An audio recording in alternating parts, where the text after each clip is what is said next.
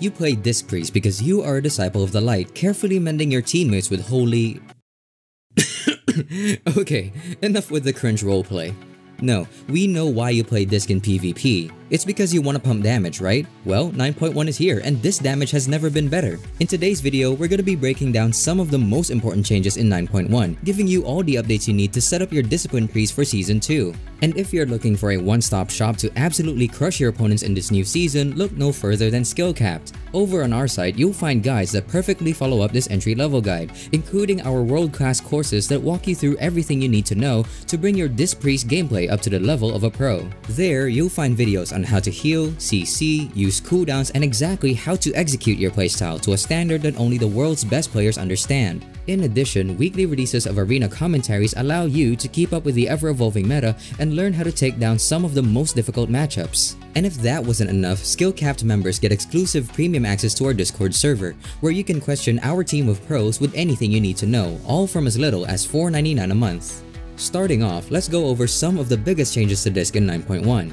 On the PvE side, there weren't many changes other than a nerf to the Clear Mind Conduit and to Spirit Shell, which really isn't used in PvP anyway. On the PvP side, that's where things get really interesting, because right out of the gate, Atonement Healing Transfer was increased by 20% in PvP. This came with a redesign to the Trinity talent, which previously had this effect but now only increases atonement duration and crit chance on a few spells. What this means is that Trinity is no longer a necessary PvP talent because its previous primary effect is now baseline. Ultimate Radiance was also changed in the patch, now being 150% increased healing down from 250%. This is huge. Radiance during Season 1 was a massive part of Priest healing, giving them an instant cast burst heal to press out of CC. Now that it is nerfed, it is no longer a default PvP talent for Disc, fundamentally changing the way the spec is played and opening up some new talent options. One of those is Inner Light and Shadow, which gives an ability that cycles through two different buffs, one to increase damage and atonement transfer and the other to reduce the mana cost of spells. Another new class-wide addition is Improved Mass Dispel, reducing the cast time on MD, which honestly won't see much play for anything other than Shadow Priest. Searing Light was also redesigned, previously increasing smite damage and reducing the cooldown of Penance. Now called Blaze of Light, it increases damage of smite and penance while causing penance to slow targets by 40%. Sins of the Many also received a huge buff. Previously, this talent was reduced by 66% in PvP, but now it isn't reduced at all.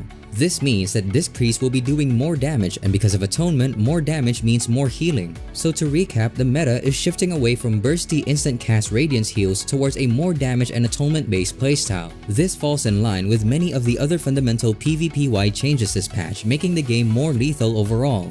9.1 didn't really rebalance any racial abilities, so your best options are pretty much the same for both factions. For Alliance, Night Elf and Human are still your best options. Night Elf is arguably a bit more useful since having Shadow Meld gives you a well-rounded tool in PvP. Not only can it be used to avoid casts and immune CC, but it can also be used to get off really clutch drinks, which is important since mana can be an issue in longer games. There's still an argument to be made for Human, however, since having an additional stun break is really nice given how common stun effects are in Arena.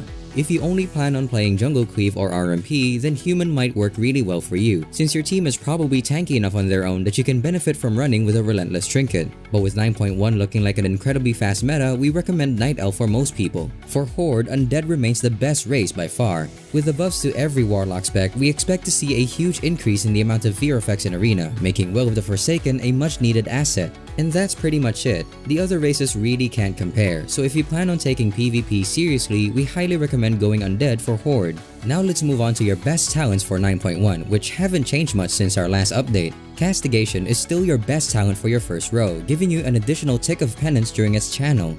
With the buff to damage this patch, Penance is now even better for damage-based atonement healing, and is even good by itself as a burst heal. You might want to consider Twist of Fate in some matchups however, specifically ones with massive CC chains like RMP and Hunter melee comps. The reason for this is that it will give you a much easier time topping your teammates off once you leave crowd control. Body and Soul should still be your default talent choice in your second tier, but you should still swap it out for Masochism when you are fairly sure you will be trained. This is especially the case in 2v2 against melee teams. The extra healing it provides will always outweigh the speed bonus from the other options. For your third tier, Power Word Solace is by far your best choice. It is the most mana efficient option on this tier and provides you with consistent damage to convert to healing through Atonement. You can play a mindbender in some matchups, especially if you want to be as aggressive as possible since its DPS is higher than Solace in shorter games. You might also choose it into sub-rogue since your mindbender can help keep you in combat to prevent mid-game saps. In a majority of cases, Psychic Voice is the best option on your force tier.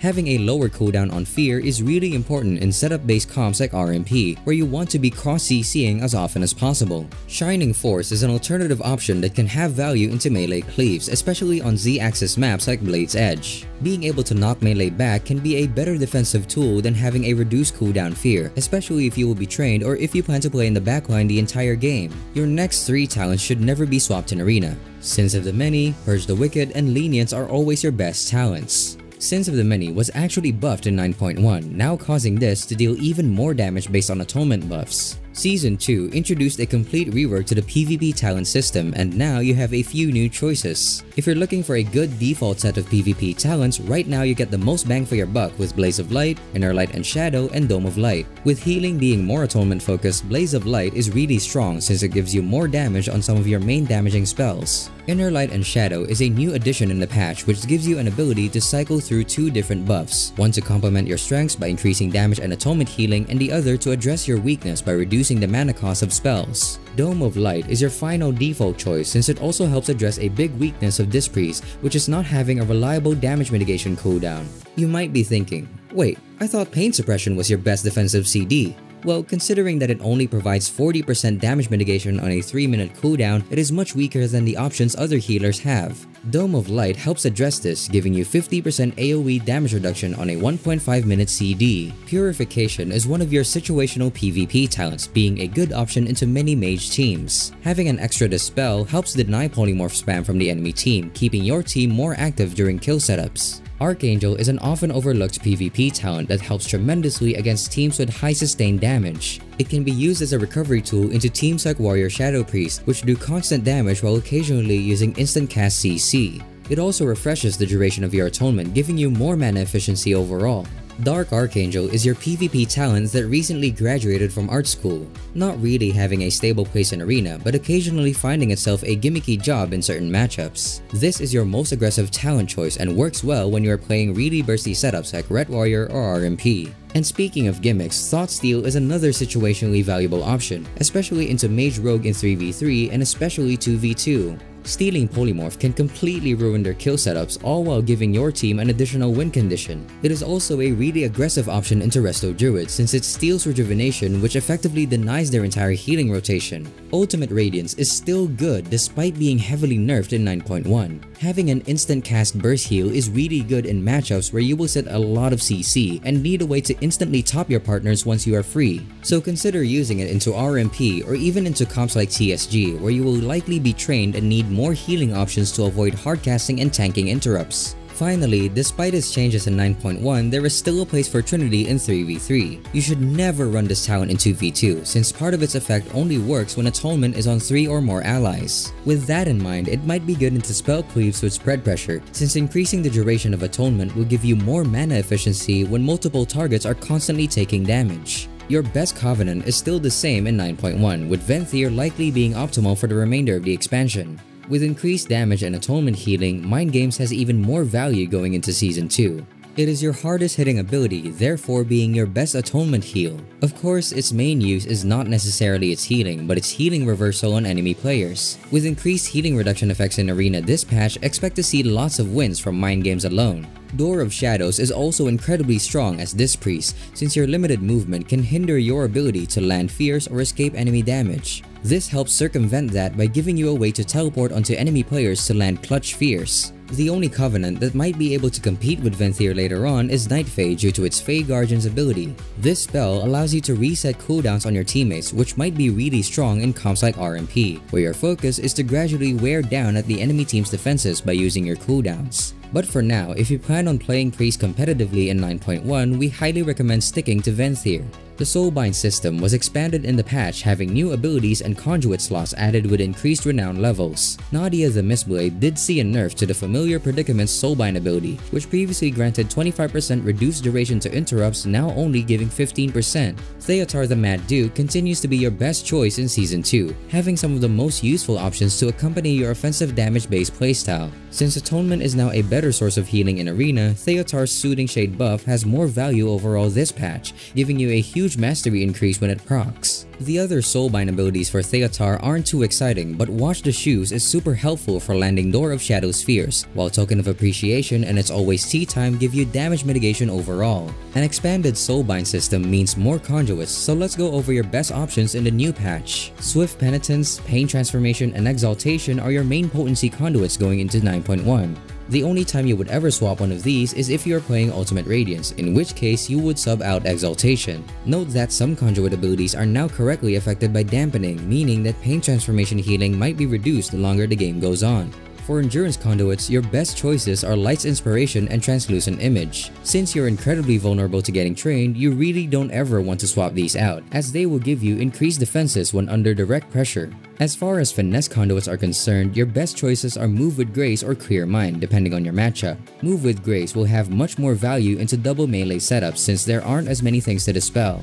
On the other hand, Clear Mind might be better into double caster teams or resto druids, especially if you're playing with Purification. Note that in 9.1, the effect of this conduit was reduced by 25%. Gearing has changed slightly in 9.1, including the addition of some optional pieces from Sanctum of Domination. All Season 2 PvP gear will now scale up 13 eye levels anytime you are in instance PvP, meaning your unranked conquest pieces will have a base eye level of 220 and a PvP eye level of 233.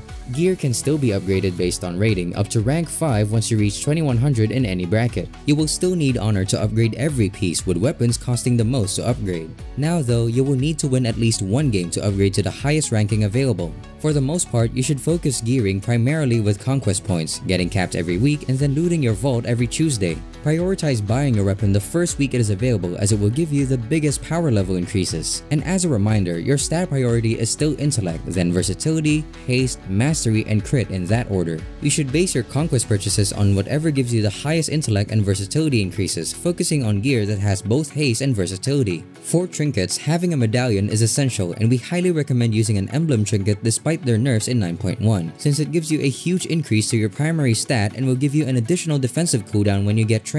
If you want to play more aggressively in 2v2, or if you are playing a caster creep in 3v3, you might want to consider the new Gladiator Shackles trinket, as it might catch enemy teams off guard. The Insignia trinket is also an alternative option since it has loads of haste and a massive damage increase on proc. There are some new PvE gear you can get from Sanctum of Domination that has special sockets for new gems called Shards of Domination. These effects will be nerfed by 50% in PvP, so they aren't completely necessary in Arena. If you manage to get your hands on a piece of gear with a shard socket, just make sure it has versatility on it. Otherwise, your Conquest PvP gear is probably better, but please don't sweat it. You won't need this new gear to be competitive. If you get it, great. If you don't, well, no worries. Although some new legendaries were added in the patch, your best choices are largely the same. Sephuz is still a solid pick regardless of matchup, not only because you will sit less CC, but also you get a huge boost to your secondary stats, increasing both your damage output and atonement healing. Crystalline Reflection, which is sometimes called Reflective Shield, is an alternative option that works exceptionally well in 2v2 for maximizing your damage output. It is important to know that its reflected damage interacts with Atonement, giving you a slight boost to your healing. Finally, in matchups where you are playing Ultimate Radiance, you might want to consider using the Penitent one. This can be used to empower your penance after a Radiance, giving you the option to do some quick burst damage or healing. Finally, let's go over some of the macros that you should get comfortable using if you really want to min-max as this priest. One of the most useful macros to have as any healer is a party 1-2 for your dispel. These should be put on similar keybinds, allowing you to quickly dispel you or your partners out of CC. And since you're going to be casting a lot of damage in Arena, you can make some macros to assist your teammates, so you don't have to constantly swap between enemy and friendly targets while using damage or healing. By putting an @harm and @target command with some of your damaging spells, you can target your teammates for heals while assisting them with damage on the target they're attacking.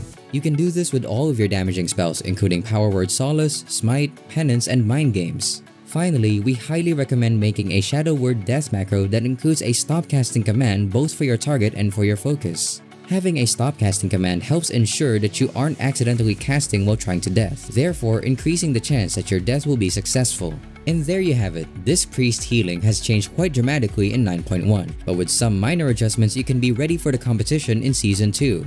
If you are looking to push rating this season, consider checking out skillcap.com/wow, where we will be updating our class courses and arena commentaries for Season 2. In the meantime, make sure to subscribe below to stay up to date on all future uploads. As always, thanks for watching. See you soon!